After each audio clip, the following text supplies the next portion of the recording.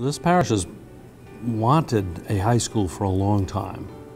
A lot of the parishioners, when we announced it, especially a lot of the older parishioners, were very excited at the prospects of us actually finally having a high school.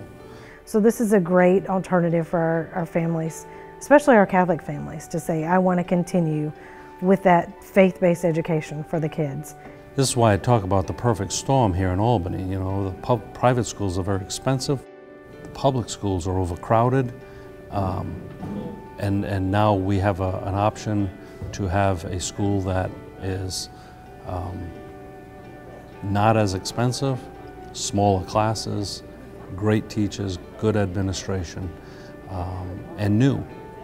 We provide kids with not just the academics, not just the faith, but the nurturing that they need. You know, if a kid's having a bad day, they can come in and tell their teacher, you know, like, my cat just died, or my grandmother's sick in the hospital, can we please pray for her?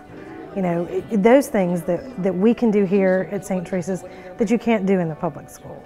Many years, the salutatorians and the valedictorians of the public schools and even some of the private schools had their foundation in the elementary school of St. Teresa's.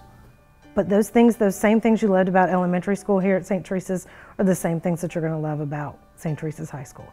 You're going to have those experiences of formals and homecomings and sports and, you know, after school clubs and, you know, being able to have your own parking space at the school and things like that. It's just going to be different. The foundation that they get here and will build towards college, to me, there's no greater gift you can give your children than a Catholic education.